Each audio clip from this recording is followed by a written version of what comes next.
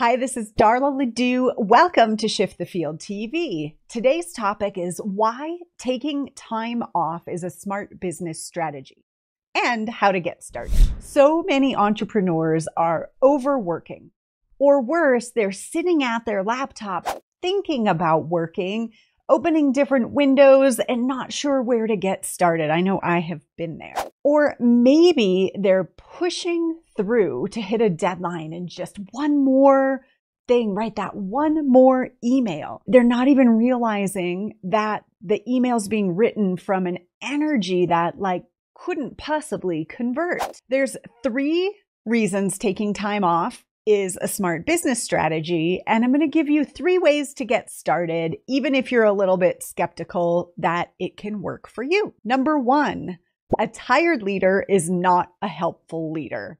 You might, like I said, write from a funky energy, or maybe you get irritated with a team member.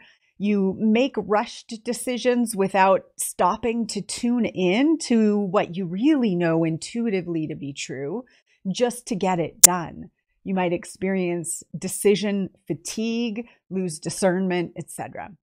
I can remember some times where I shot off a message to a team member because I saw their work and I saw it as a mistake and I thought they needed to fix it, only to realize it was my mistake and they had actually done it correctly. And by the way, it wasn't even my job to check. That kind of stuff doesn't create a happy environment. The second reason to take time off is you get to see what your team can actually do. I have a team right now that's capable of leading so many things in ownership of what has to happen and in what order. I only got there because of times I knew, based on how I was showing up in the world, that I needed some time off and some space. I stepped away without properly figuring everything out for everyone, only to discover that they actually figured it all out and they knew what to do. And so now I could transition ownership of things I used to go and assign. Now I no longer need to do that because I took time off. So what if your team is capable of more than you realize, and stepping away is the best way to discover that? Number 3, you need to create space for your magic. Your magic requires space. I believe that the most aligned solution to any business problem you have is accessible to you through your sourced magic. This is your inner guidance and it comes to you in a particular way. And I've identified the 6 most common paths in our sourced magic quiz, which you can access below this video, because it's a little different for each person. But no matter what your magic is, having space away from sitting and staring at the laptop, trying to get shit done, is going to make a difference. When you create space for your magic, you can tune in and hear what you know that you know that you know about the direction you want to go or the path that's lighting up for you. You're bound to get lit up with creativity from the inside when you create space to hear your magic speaking. Now, I know it can be hard to start taking time off when you're maybe addicted to work, or really it feels like things might fall apart without you. And I have absolutely been in that place. So let's take some baby steps to get started. Okay, so the first way to get started is what I'm calling 5-minute magic. So once you know your sourced magic, and the free report you get will give you some tips, but take 5 minutes to be with it and just see what happens. I know for me, I'm not always the best at making time to meditate. My magic really speaks to me beautifully if I meditate and breathe and feel my body. I don't always have time for a long session. 5 minutes literally shifts my state, reminds me that I have magic and that it's there to guide me, and then I can move about my day, but I'm noticing it more. So can you take 5 minutes? And morning is best, but I'm not one of those people who's like, you must do all of these hacks, right? Doing it in the morning ensures you'll do it. So let me just give you some examples. If you're sensation magic, which is you feel it in your body, you might spend 5 minutes in dancing, in breath work, checking your chakras, if that's something that you know about. Possibly put on a song for 5 minutes and dance in your body and remember that it's magical.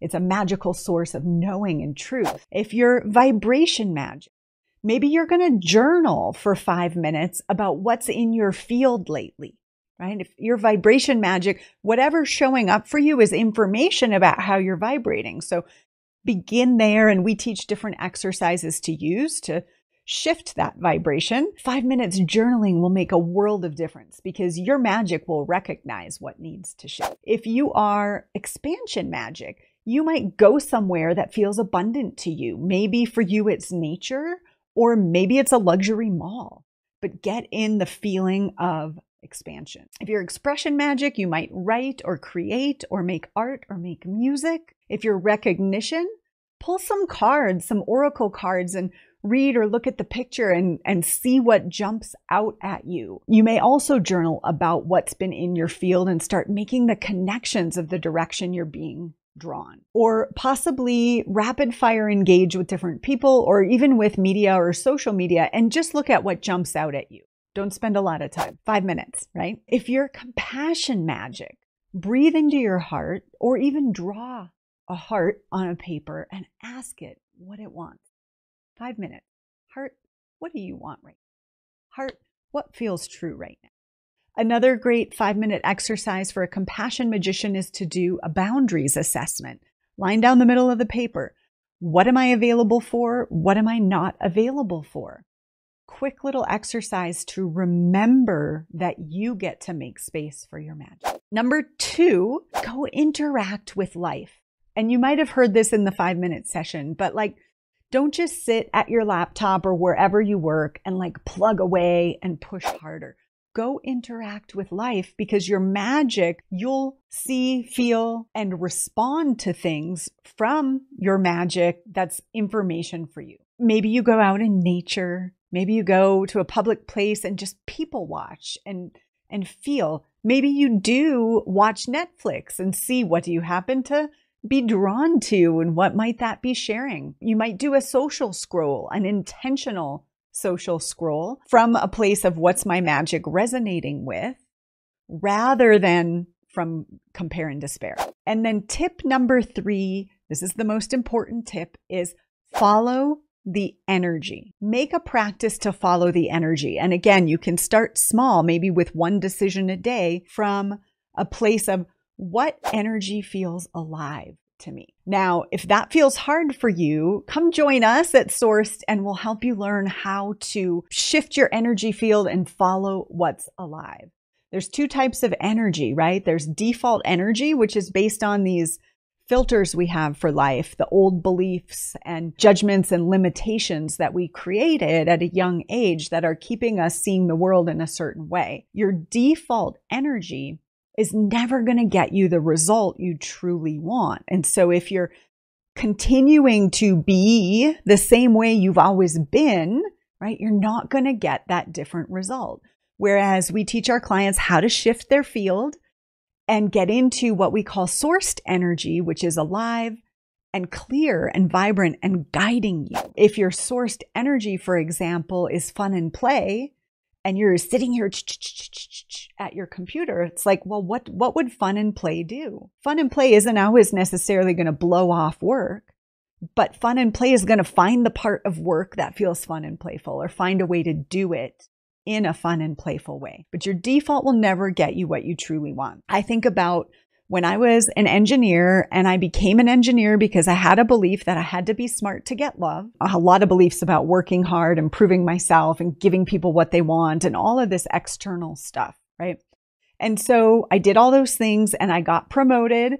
And in my review, when I got promoted, which was the thing I was really working for, I felt this empty pit in my stomach. And it's because I was being rewarded, but I was being rewarded for being my default energy. And I didn't know what that meant at all at the time, but I was being rewarded for something that wasn't aligned with my soul, and will never find fulfillment, will never find the gold that way. So for me, when I find myself in a place where I'm forcing my work, I'm pushing past where I lost interest, for example, I'm going to go, what would, whatever my sourced energy words are, do at this time? So for me, right now, I'm working creative, fluid, and free. So I would ask myself, what would creative, fluid, and free do right now? Is there a way to make what I'm doing feel creative, fluid, and free? And if so, let's do it differently. And if not, we've got to go a different direction, because if it's not aligned with my soul's energy that's alive, it's going to feel dead. All right. If we were in a room together, I'd be like, raise your hand if you feel me. So that's what I have. 3 reasons to take time off. A tired leader is not a helpful leader. See what your team can do. Make space for your magic. And then 3 ways to get started. The 5-minute magic session. Interact with life, period. And follow the energy. I hope this is helpful. I'd love to hear what you're taking away. I'm Darla LeDoux, founder of Sourced and author of Shift the Field, and we'll see you in the next episode.